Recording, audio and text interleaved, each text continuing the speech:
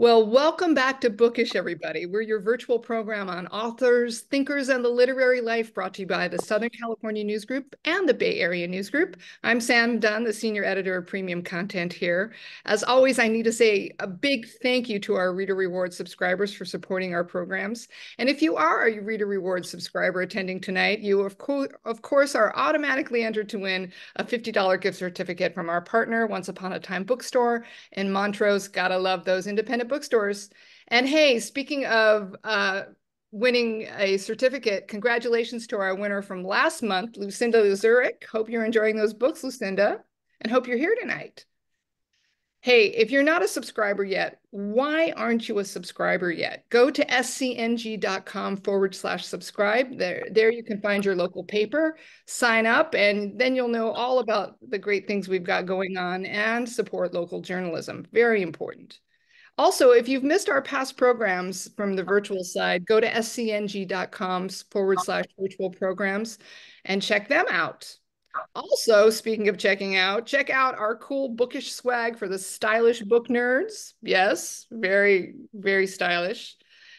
Before we get started, a few things to remind you of. If you have questions, please use the Q&A feature on your Zoom toolbar. And if you just want to add a comment, use the chat feature found on your screen as well. And don't worry, you're not going to miss anything because a link to the program is going to be sent to you later. The show is also posted at the above mentioned scng.com/virtual events. And that's where you're going to find all of our past virtual shows. And that's where you can see what's coming up too.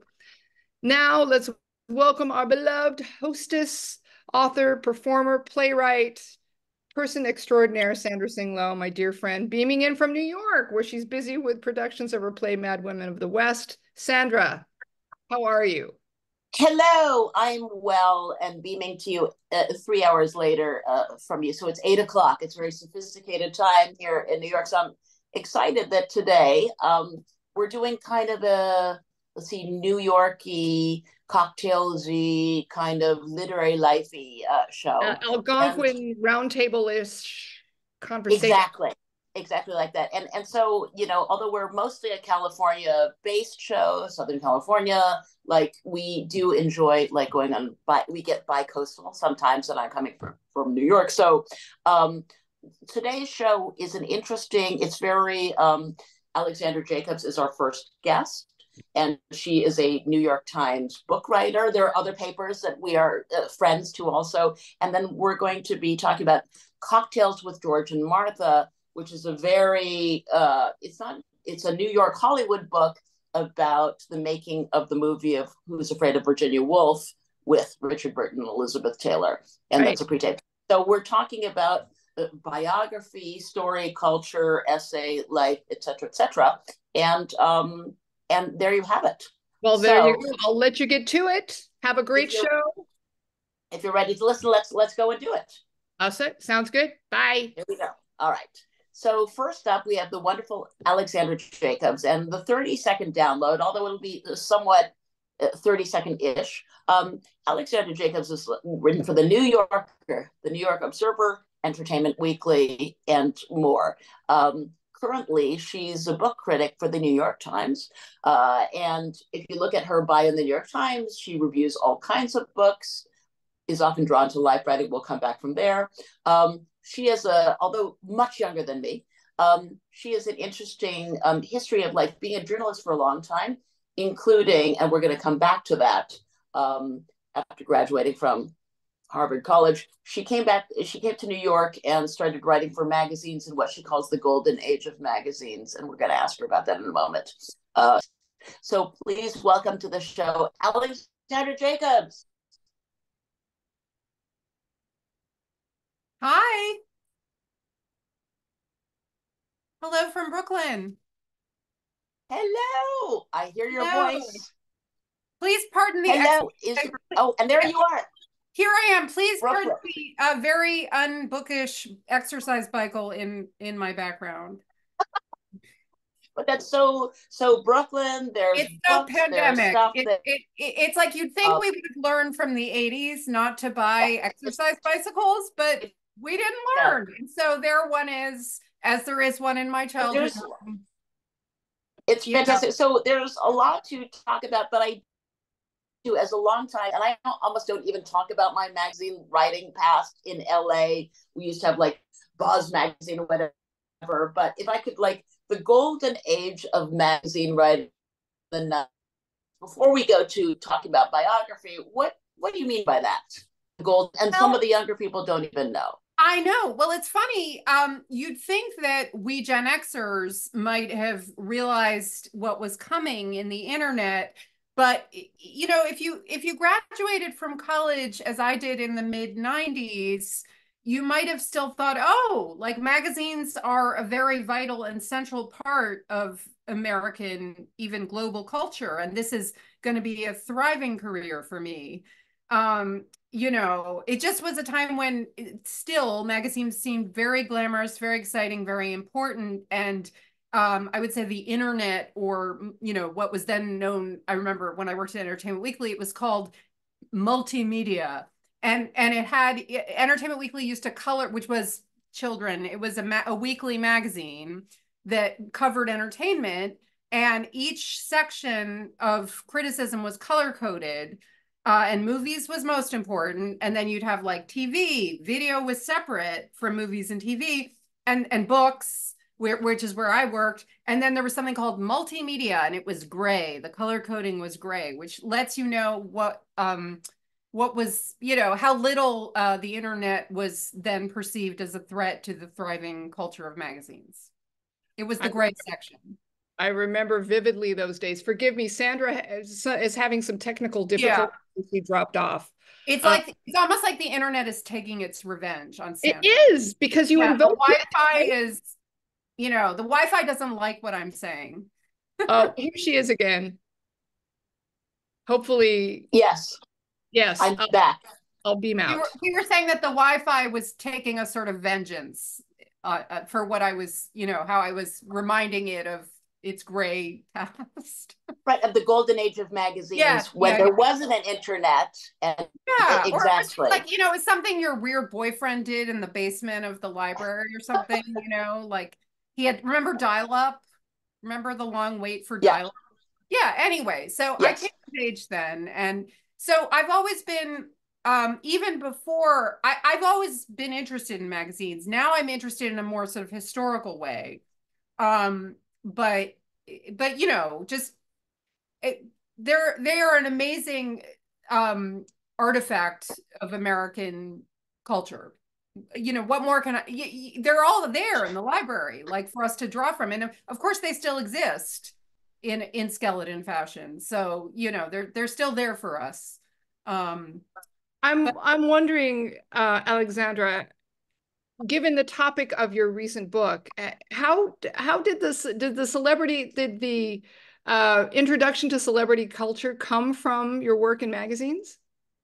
You know, I remember I majored in literature, and I was always interested in the idea of celebrity because it seemed like a relatively recent idea, which it actually isn't. I mean, I just reviewed a book about a biography of Margaret Cavendish, you know, and she was like this nutty 17th century, you know, real revolutionary. I mean, philosopher and all these other things. And gee, I better fact check. Did I say 17th century? Was it 17th? I always get confused. Anyway, she was back then. And she was a celebrity of her time. So, you know, I've always been interested in that idea of people who want to be larger than life, you know, even before there was the media to help them do that. So, you know, I was probably attracted to Elaine Stritch more because she was an oddity than a sort of straightforward celebrity. I felt her celebrity was very boutique and very niche. I was going to say, she's a face that you recognize. Forgive me, I don't have any notes in front of me. Sandra has all the notes. But when I saw the book, I thought that's a face that I've seen so many times before, but know absolutely nothing about, really. I mean, look, either you're an Elaine Stritch obsessive, or maybe you saw her on Third Rock once, or right. a lot of people I spoke to when I was writing the book have thought I was doing a book about Elaine May. Which would be a great book that someone should do. Probably not me, but I'll let you get to it, Sandra. Okay. I'm going to ask these questions quickly because we're being hexed. Okay, going forth. Alexandra, you've written book reviews about really big biographies, Barbra Streisand, Madonna, Martha Graham. So before I get cut off the interweb again, Barbra Streisand's was weirdly embargoed. People don't understand that you have to read a book in 24 hours. Then you'll go to the Madonna bio in case what that's like, and then writing a review of Martha Graham's bio. Start there, and I'll listen and keep going. I will just go. So go. Barbra Streisand was my most exciting assignment of last year, partly because it was my first time in, almost 15 years of the New York Times, of being on the front page on A1, which was very exciting. But because of Barbara, not because of me. And that's a very long book. Now I can't remember exactly how long it was, but I think it was 976 pages, and your opening was "Hello, enormous." That was my lead. Hello, enormous. I blocked how long it was because I did have to review the book very quickly.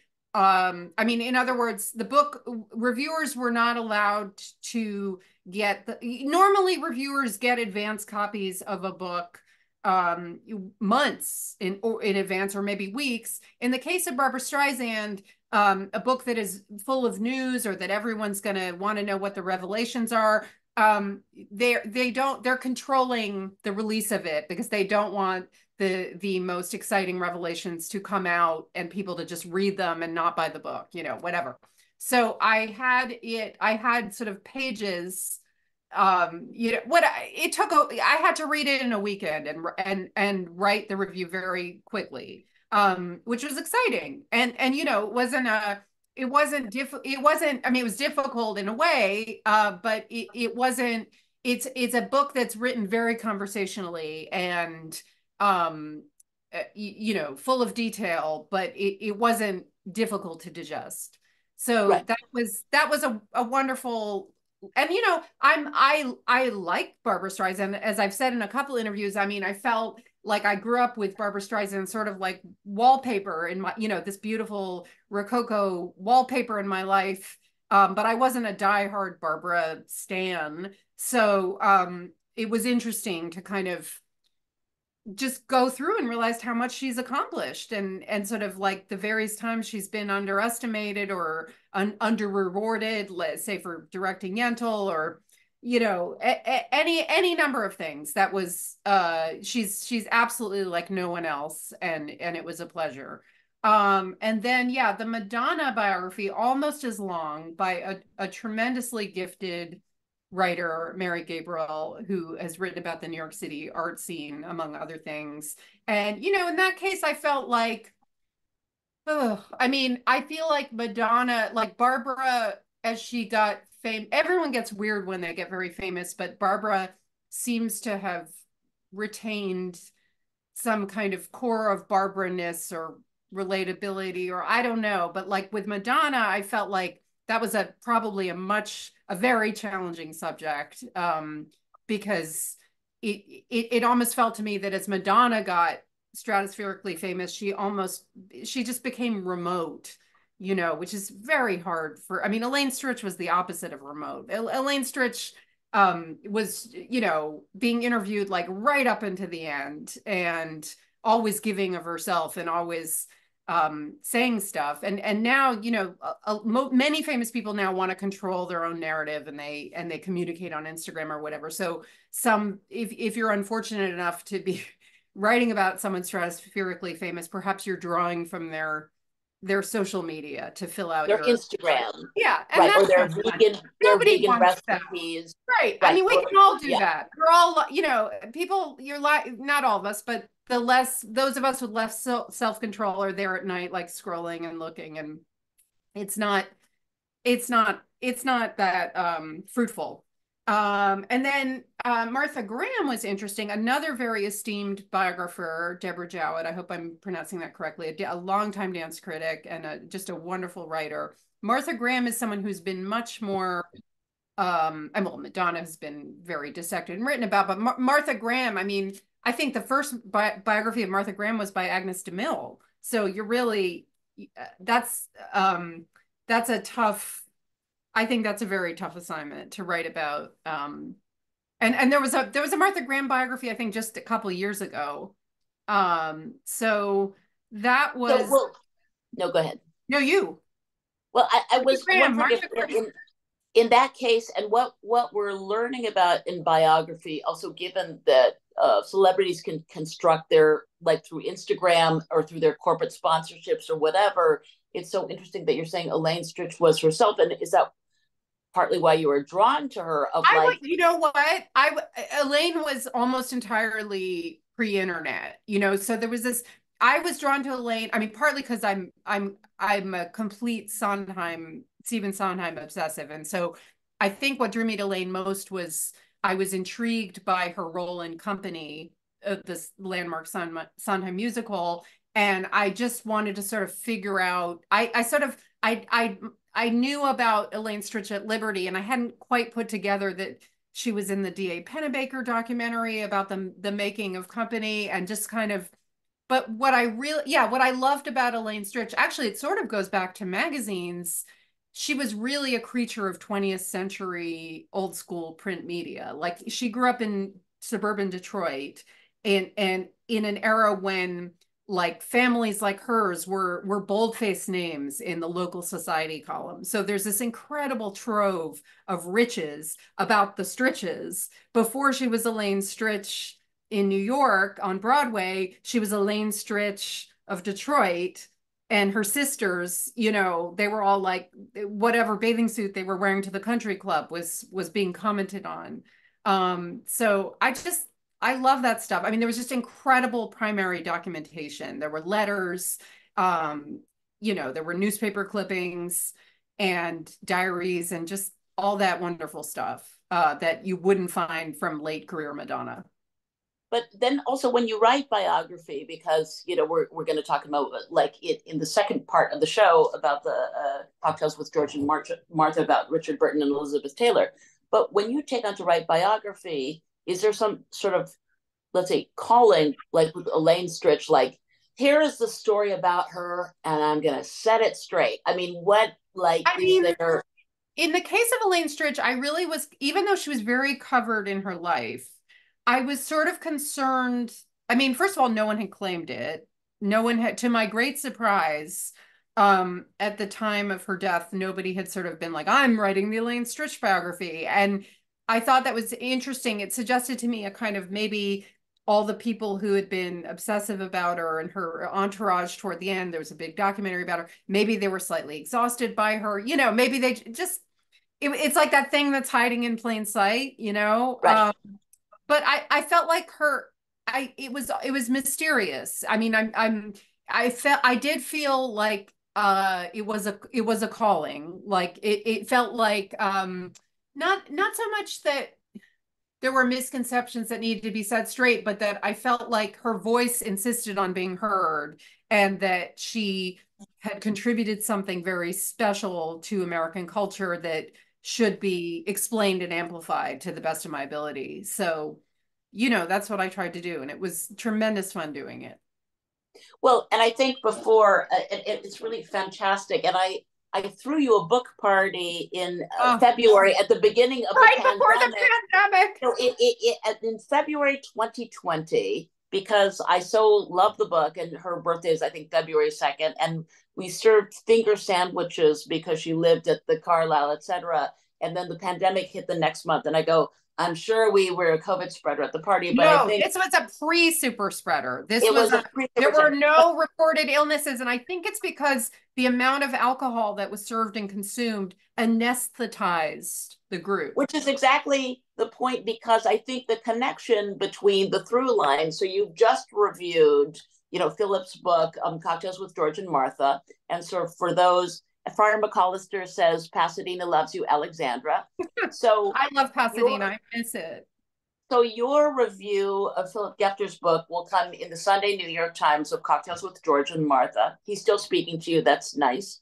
And then you reviewed, you did the Elaine Stritch bio. And I think something that when I talk to Philip in the next moment is connects of artists and Elizabeth Taylor and Richard Burton, Elaine Stritch, really big artists, really lots of volatile emotion, really, and speaking of alcohol, there was tons of alcohol, and Elaine Stritch, like, famously, coffee cup full of, what was it during rehearsals? Like whiskey, vodka or something. Yeah, I mean, at that era, I think it was whiskey. I don't, and I actually, now I can't remember. I think she might have been sober. She played Martha in Who's Afraid of Virginia Woolf in the matinee, and I may be wrong on this memory, but I feel like she had such respect for Albee and the work that was might have been one of the few occasions when she actually was just drinking brown water, at least. No, I think one of the few occasions, and I think one time, I think that so many British actors would drink on stage, and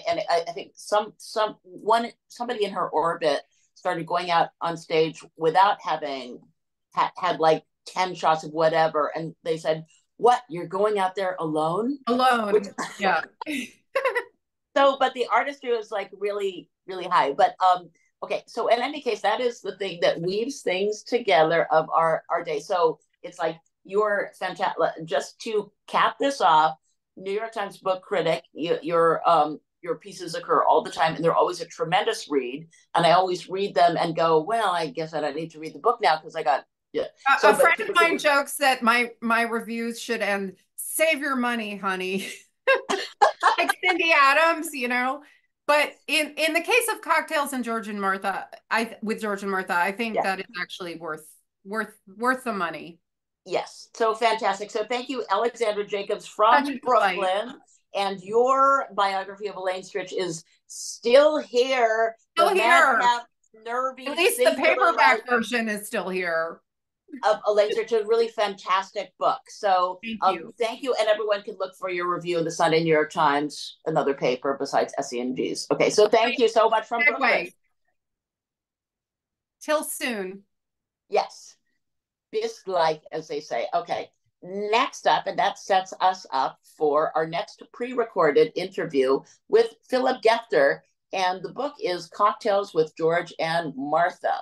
And the 30-second download of Philp is, Philp Gefter is the author of a couple of previous biographies, What Becomes a Legend Most, the biography of Richard Avedon, and Wagstaff, Before and After Maplethorpe, which received the 2014 Marfield Prize for National Arts Writing, and a collection of essays, Photography After Frank. He was an editor at the New York Times. We're doing a New York Day for over 15 years and wrote about photography. He was a photography critic for the Daily Beast, contributes frequently to the New Yorker, Photo with an Aperture, and he produced the award-winning documentary, Bill Cunningham, New York, which is a fantastic documentary. His latest book, just out, is Cocktails with George and Martha, Movies, Marriage, and the Making of Who's Afraid of Virginia Woolf. And here's our interview that we just recorded. Philp, welcome to Bookish. It's so fun to have you on today to talk about Cocktails with George and Martha. Thank you. It's a terrific book, and the topic is something that I hadn't thought about for a while, and immediately started reading about it, and I go, this seems so current. So, but you tell us, what drew you to tell the story now in 2024 about the making of the movie of Who's Afraid of Virginia Woolf, starring Liz Taylor and Richard Burton? Right. What drew you to the story now? Well, I think it's a movie about a marriage, but it's also a movie about marriage that is just as relevant today as it was when it was written. Also, I mean, I've always loved it. It's always been one of my favorite movies. I think it is the movie against which all movies about marriage should be measured. At least I've measured them against it, for better or worse. And it's not that George and Martha's marriage is exemplary by any means, but I think it is more typical of marriages than not. And it continues to be relevant to me every time I see the movie. It seems more and more accurate in terms of kind of addressing a kind of like an X-ray vision of marriage, like under the surface. Also, the cast of characters was so compelling. And I'm talking about Edward Albee, who wrote the play, Mike Nichols, who directed it, and of course, Liz and Dick, the Burtons, who were the most famous couple in the world when the movie was made. So it just seemed ripe for exploration. And also, it was the kind of material that occupied my attention, that I was interested in enough to sustain 2 years of research and thinking about. It was kind of very ripe. So there you go. And it's an interesting thing to look back on, because Edward Albee really got fame quite young. In his late 20s and 30s when he wrote this play quite young. Mike Nichols, I believe it's his first picture that he's directing, and he's just 33, which is mind-blowing. Yeah. And then Liz Taylor and Richard Burton, who are so famous. I mean, can you just remind or give our viewers just a sense of how scandalous they were? They're America's most famous couple. Can you paint a picture of what they were like at this time? I mean, just when they met and began their affair, they were both married to other people. Elizabeth Taylor was already one of the most famous women in the world, if not at that moment the most famous. So when they began their affair, it became le scandal, that in headlines all around the world, Liz and Dick, le scandal. Paparazzi followed them for a year. They were on the set of Cleopatra, right? I mean, they were making Exactly. So it was so scandalous because Elizabeth Taylor was married to Eddie Fisher, and Richard Burton had been married for 13 years, and they were completely unabashed about their romance. So they just became known. They were in headlines all the time. Liz and Dick, Liz and Dick, Liz and Dick. I mean, it's sort of like Taylor Swift today at this moment, but their fame, if you imagine Taylor Swift now, I mean, she is among arguably the most famous woman in the world right this minute. Well, imagine Elizabeth Taylor for more than a year or 2 years or 3 years being that famous. It was, the scope of her fame and her reputation was, beyond comprehension. She was like a household name. Yeah, and I think what is so startling and fascinating reading your book, there were many facts that were amazing. That by the time she was 32 years old, she'd made umpteen movies and had been acting for like a couple of decades, and that and I go, is this right? And you can see on the cover, the fantastic cover of the book, that here she is, and that she is 32 years old making this movie. Can you talk a little bit about? Yes, of course. I mean, it was a huge stretch for a 32-year-old woman who was arguably the most beautiful woman in the world at that moment as well, to play a kind of, slightly unraveling 48-year-old menopausal, slightly overweight, graying woman. And I mean, it was a huge leap, not only in terms of her ability to do that, but also she had her endless entourage of people, her manager, her agents, her lawyer, people who were concerned about her career because she was so financially viable. So they were all very concerned about her next steps at any moment. And this seemed like, it could be a threat to her reputation as the most beautiful woman in the world. And it was, I think, really courageous of her to take that leap and decide, I've made 34 movies, they're all the same. I play the same character more or less. And, here is this opportunity to play this really serious character. And, Richard Burton read the screenplay first and handed it to her to read and didn't tell her what he thought of it. And she read it and she thought, I'm not capable of doing this. And Richard Burton said, well, I agree you're not capable, but you have to do it. If you don't do it, somebody else will do it. And just, that this is going to be the role of the decade. And so she did. She had to really stretch her abilities to play Martha. I mean, she had to lower her voice 2 octaves consistently because she had a kind of high wispy voice. she had to be coaxed by Mike Nichols, and this is where Mike Nichols comes in. He's a first-time director, but he had directed several award-winning plays on Broadway already, and he was skilled at that point as a director, not a film director, but he really worked with her consistently to coax that role out of her. And also, she had two mentors. She had Mike Nichols, and she also had her husband, Richard Burton, who was, Shakespearean Broadway, like stage actor, who is constantly, on her to reach into her deepest self and pull out this role, and she did it. It's surprising. And I think that you're writing, and you've also done an amazing book on Richard Avedon, the wonderful photographer, of how you break down the technique. I mean, the technique that they're really serious artists. So Philip, just reading this book, it's so fascinating biographically, but also technically, of the artistry involved of how people are making this movie. And I think the Burtons with Liz and Richard, it's amazing that they sort of are leading the life of Hollywood stars, the dressing rooms full of Dom Perignon champagne and jewelry and lilies, and the first read through, they never began before 10, then there are Bloody Marys before lunch. So it's kind of like a classic old style Hollywood life, but they're also really precise, and they talk about the work a lot. Yeah. And I think you described Richard Burton also. Yeah. That kind of dichotomy and juxtaposition of their extreme wealth and also their professional rigor at the same time.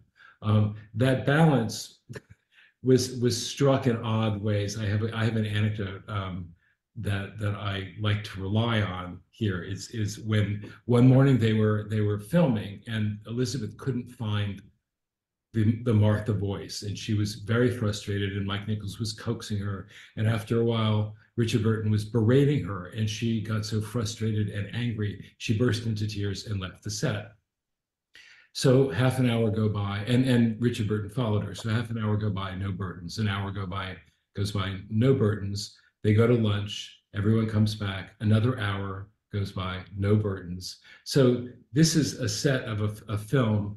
The meter's running. I mean, this is real money, and everyone's just standing around idle. 4 o'clock, no Burtons. So a full day is wasted. Finally, at 4:30. They saunter back onto the set, laughing, jovial, with another couple. They introduce Mike to the Duke and Duchess of Windsor, with whom they had just had lunch. And it sort of put everything in perspective for Mike. He was all ready to berate them for, how dare you waste an entire day? This is like how much untold, dollars and thousands of dollars.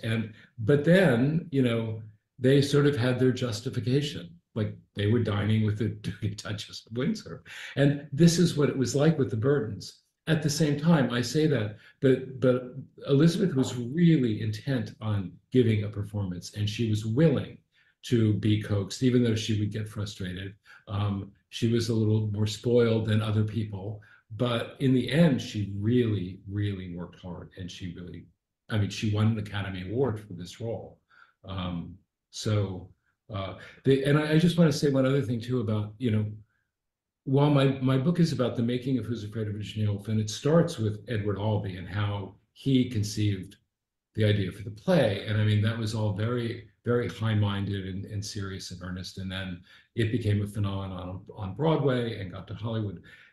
I'm equally interested in the art making. I mean, this book is as much about art making as it is about the subject of Who's Afraid of Virginia Woolf, which is marriage, and I go into that quite a bit.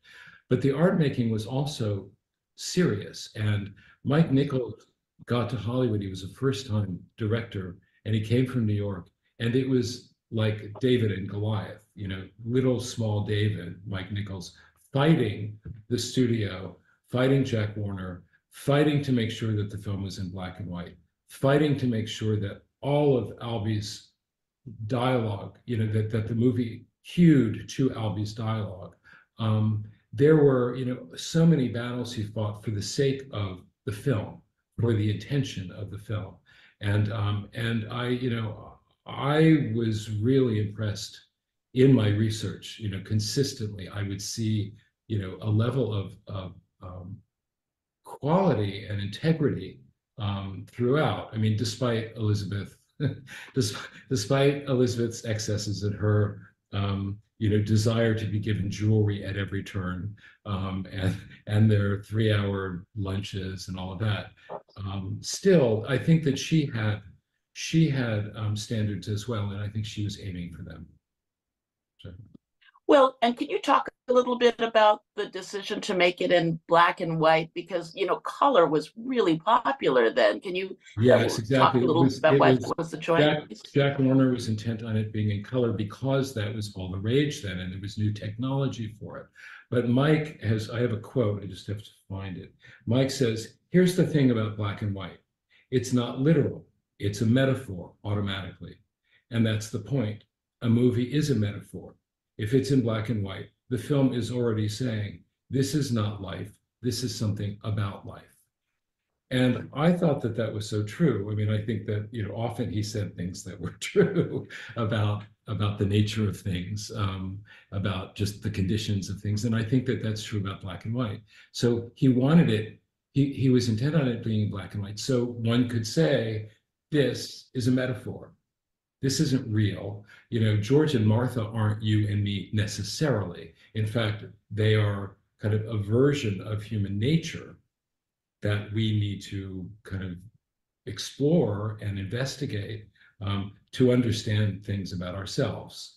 And so I think that, that's kind of I just extrapolated from black and white, but I think that that was the intent and that was the reason.